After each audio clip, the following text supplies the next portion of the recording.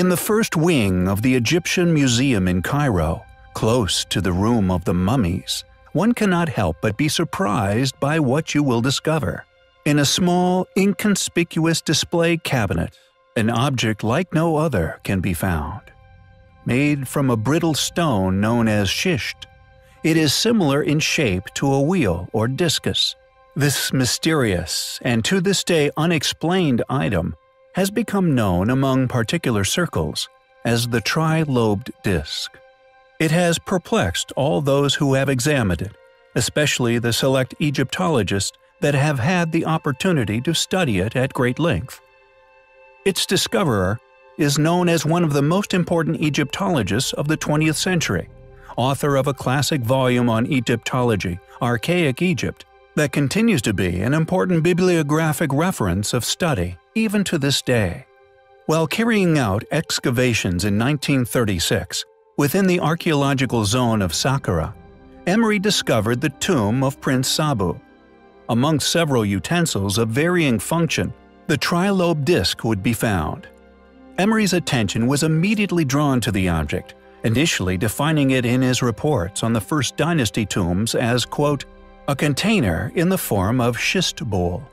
Years later, he again commented on the subject with a word that perfectly summarized the reality of the situation, indicating to the discomfort the object was causing, describing it as a kachibachi, a small hole that threatens to become bigger and bigger.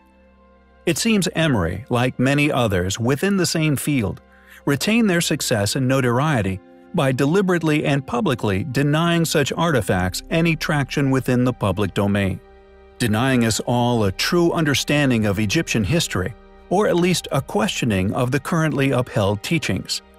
He finished his quotation by stating that a satisfactory explanation has not yet been obtained on the particular design of this object, or indeed its construction. The accepted and predictably rigid view regarding the introduction of the wheel into ancient Egypt coincided with the invasion of the Hyksos at the end of the Median Empire in 1640 BC, this date being over 1,000 years after the disc's construction. Egyptologist Cyril Allred reached the conclusion that the object was, without a doubt, a copy of a previously much older metallic object. A detail next to the orifice in the center also made him suspect that this object was only a small part of a more complex mechanism, and that it was saved thanks to a stone reproduction for unknown reasons, made by an artist with unknown tools. And the fact that it demonstrates such a complex design at such a primitive time in ancient Egyptian history suggests its origins may have been far more unusual than modern tenets would have you believe. It is highly possible that this artifact is a fragment of once highly advanced technologies, which have subsequently been lost over the millennia. Regardless of hypothesis, its true function, history, or indeed construction, its reason for existence remains a mystery to this day. Hey guys, before we discuss the most recent controversial discovery that was made in the Saryarka, a region near the city of Karaganda in Kazakhstan, I feel it is important to note that a possible cover-up has ensued surrounding the finds that have been made. A tomb has been found within what is thought to be the oldest pyramid surviving on Earth. The team of explorers who made the discovery, led by Igor Kukushkin, said that they initially believed that it was likely built for an ancient king or clan leader. However, upon realizing that a burial chamber was resting beneath this once enormous mausoleum, and that it was found unopened, it has remained undisturbed for undoubtedly many millennia. Soon after the discovery, local authorities, along with rumors of the involvement of other international organizations, cordoned off the entire excavation, subsequently silencing the archaeologists for nearly a year regarding their remarkable finds, also preventing any further exploration of the ruins being reported. Just how long would it take for a once grand pyramid to virtually erode away? And what sort of things were found within this tomb that would require a year-long cover-up? Information relating to the discovery of the pyramid and the subsequent burial chamber was initially filtered to the press, yet no further information regarding this amazing excavation was made public. After over a year of silence, the team have now claimed that the chamber had somehow been robbed some years earlier, conveniently leaving the oldest known pyramidal tomb on Earth empty for all the world to see. Additionally, a large debunking effort has ensued regarding the initial and largely honest conclusions made by many scholars regarding the pyramid's possible age. Many initially concluded that the pyramid actually predated its more well-known neighbors, located more than 6,000 kilometers away in Giza, by more than 1,000 years. Not too long ago, when Osiris's tomb was rumored to have been discovered within Gaza, who was said to have been an alien god, a familiar sequence of events were subsequently witnessed shortly after this discovery also. Could there really be a conspiracy currently being undertaken by unknown powers to conceal the existence of ancient astronauts and possible past alien gods? With so many ancient burial chambers linked to incredibly important and lost segments of our vast ancient past, it is difficult to deny the possibility of such a conspiracy actually being played out in front of our very eyes. What do you think regarding the suppression of such finds? Are the accusations of a conspiracy sheer paranoia? Are these operations just protecting the discoveries from possible corruption? Or could there really be aliens buried within the tombs of pyramids that dot the Earth? Or possibly even further afield? Thanks for watching, guys, and until next time, take care. It is still largely unknown just how colossal the great city of Ur could have once been. Ur, once the most important Sumerian city-state in ancient Mesopotamia around 3rd millennium BC, is where the remains of the great ziggurat lay, and just as with the ancient city, only the foundations of this once enormous pyramid still exist today. Just how big this pyramid once was is now left to the imagination, although one could calculate the structure's original possible size based on the ascent angle of many other ancient pyramidal structures from around the world. A range between 48 to 53 degrees would be a very safe benchmark to use, which would have made this once complete structure located on the Daikar province in South Iraq an awe-inspiring sight. Yet what must be the most interesting of details regarding this very ancient structure, characteristics of which make this building stand out as obviously a very important piece of the puzzle regarding the pyramids, has to undoubtedly be the living quarters which were actually built into the pyramid for the use of an ancient alien, a god, who apparently came from the sky. Before delving into the details of which I feel it is important to point out, our previous video covering Mario Bildrup's compelling work, collaborative data which correlates over 500 ancient structures on Earth to past cardinal reference points or North Pole locations from over 500,000 years ago.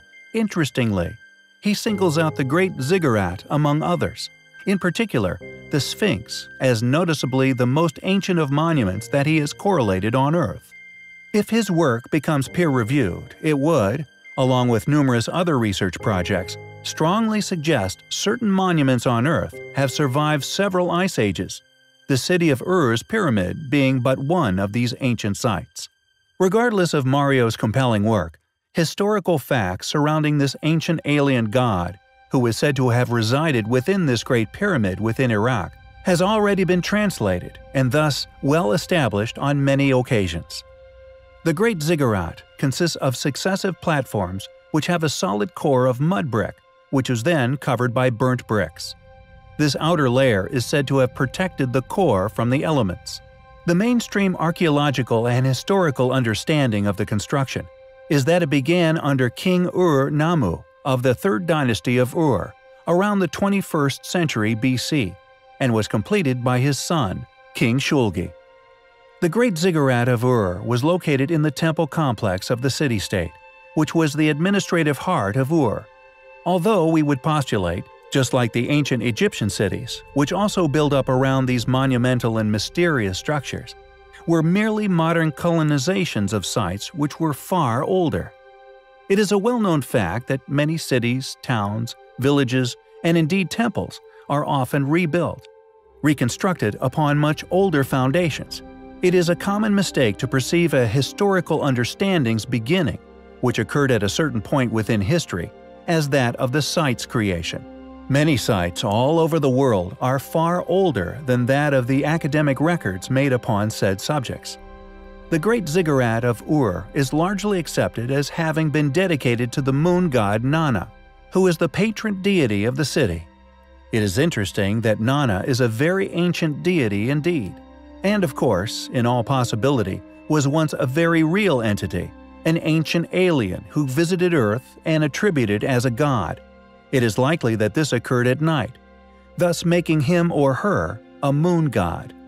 Why, for example, would you create a monumentally sized building in the dedication of this god, with a throne which rested upon the top overlooking the city? Why would one feel the requirement to build living quarters into the temple, a bedchamber complete with furnishing? Why would one completely build the structure around the living need of an imaginary giant, if one was never intending on using it? Nana has turned up in mythology from cultures throughout the world over the ages, and this, of course, may have been for good reason. She also appears in Norse mythology in the 6th century, thus having been connected by some scholars with the Sumerian goddess Inanna, the goddess Babylonian Ishtar, or the Phrygian goddess Nana, mother of the god Attis. Scholar Rudolf Simek opines that identification with Inanna, Nanar, or Nana is hardly likely, due to the large distances in time and location between the figures. Yet, alas, this form of conclusion, based on academic paradigm rather than a sheer possibility, is a very dangerous mindset indeed. Scholar Hilda Ellis Davidson says that while the idea of a link with Sumerian Inanna, Lady of Heaven, was attractive to early scholars, the notion seems unlikely. Though she too lacks a compelling argument for her conclusion, we find the notion of scholars assuming to be a dangerous scenario for the rest of humanity, and we perceive such attitude as an attack on open critical thought. We do, however, find the facts surrounding the possible past existence of Nana, along with the theories surrounding the true antiquity of this one enormous structure, to be highly compelling. Why did we never go back to the moon? Undoubtedly man's greatest achievement, a feat which has apparently never been attempted again. There are many conspiracy theories surrounding the moon missions, some for good reasons and others not so. A mission to the moon, or indeed Mars, should be an experience which unites humanity under a common goal. Yet, alas, this unity rarely occurs. It is a well-known fact that knowledge is power, yet unfortunately this fact can often breed deceit and deception. For it is believed by some that knowledge only makes one powerful when it is concealed from another, regardless of whether this always be accurate within reality. Because of this system of accumulating and protecting power, space-going nations have gone to tremendous efforts to conceal things from the public, and indeed each other. The United States government, for example, demands astronomers, astronauts, and many other workers at NASA sign an oath of confidentiality. Upon breaking this oath, you could face a conviction of treason, a crime which carries the death penalty. However, regardless of this, over the past few years, more and more individuals from around the world have bravely began to blow the whistle on these secrecies. Dr. Ken Johnston, former director of NASA's Department of Photographic Evidence, has stated that during his stay at the agency, he was able to see original photos of countless ruins, pyramids, and intact temples all resting upon the moon. Not only are there now a number of independent testimonies made by numerous figures from within these space agencies and the accompanying programs, confessing to the concealment of ancient ruins on the moon's surface, but we also have compelling physical evidence of such structures, including photographs released by NASA themselves. One was snapped by the Apollo 17 astronauts in 1972. Subsequently uploaded to the official NASA website, it was originally labeled as overexposed. However, as technology has evolved and computer software has become more inept at refining images, it has revealed something amazing. Along with apparent pyramidal structure, clearly seen within this image, some investigators have also highlighted a possible monolith in the foreground. Was Space Odyssey trying to tell us something? Predictably, many people have come forward attempting to discredit this discovery. Yet, fortunately for us, in the December of 2008, the Hubble Space Telescope took some extremely intriguing images of its own. Images which seem to corroborate the once overexposed Apollo photo. Do these images actually show ancient ruins upon the surface of the moon? If this is the case, how did they get there? Or more importantly, who could have built them? Are these relics proof of an ancient space-going civilization? Or maybe extraterrestrial activity? Regardless of how they got there, we find their existence highly compelling and could be perceived as a possible motive for turning the space programs into black projects. Maybe we did go back to the moon. It's just most were never told about it. After all, knowledge is power. Thanks for watching, guys, and until next time, take care. Although many individuals who have experienced a comfortable, funded existence, regurgitating merely that which their masters permit of them, there exists a vast area of research which these same individuals are commanded to overlook on a daily basis, with truths existing within that are undoubtedly not only perceived as controversial to their currently attested theories, but seen as a direct threat to their highly profitable tales as to the true history of man. Areas of historical interest that, although hidden by mainstream academia, shed light upon a large chapter of human history, one far greater and indeed incredibly more advanced than that which we are currently led to believe, and one such site can be found amongst the ruins of the Wari. It is located near Quinoa, in the Ayacucho region of Peru, at an altitude of nearly 3 kilometers above sea level. Once the capital of the Wari Empire, which ruled the region sometime between 500 to 1000 AD, what one can find here is extraordinarily precise rock-cut features which, predictably, due to their clearly advanced nature, avoid current understanding. These precision-cut andesite blocks, which are notoriously hard and thus difficult to cut, are so masterfully crafted that, according to modern attested academic theory, are currently unexplainable. However, just like the many other as yet unexplained ancient sites within Peru, could these ruins actually predate that which academia claims as to the true origins and indeed age of such sites? Could the Wari, just like the well-studied ancient Incas, have merely rediscovered these astonishing ruins, perhaps left over by a more capable, vastly more ancient civilization, now lost to history? If this were the case, then the clear similarities which have already been established between these rock cuts and indeed the design of these enigmatic stone blocks could easily be explained, due to them originally having been the work of the same civilization. It is undeniable that these stones were not cut with Bronze Age tools, tools which, according to the academically claimed creators, were the only ones available at the time. Additionally, and intriguingly, according to certain sources, elongated skulls were also discovered amongst the ruins of the site. Could these mysterious remains be a clue as to the original builders of these enigmatic stones, and indeed the ancient ruins found throughout Peru? What do these rocks represent? What were their original purpose? When fitted together, most of these stones would have formed some sort of pipeline, similar to that of the enigmatic Patera pipes found in modern-day Turkey, an enigmatic ruin we have previously covered. Could this have been the original purpose for these stones? We feel that for academics to claim that they have positively identified the builders of such sites, and continue to explain complete history of the so-called builders, the Wari, yet, like the many other inexplicable sites found upon our planet, be incapable of explaining how they built them, is to us clear evidence of conspiracy and an attempt to obscure the true history and indeed advanced capabilities of their builders. It is, undoubtedly, highly compelling.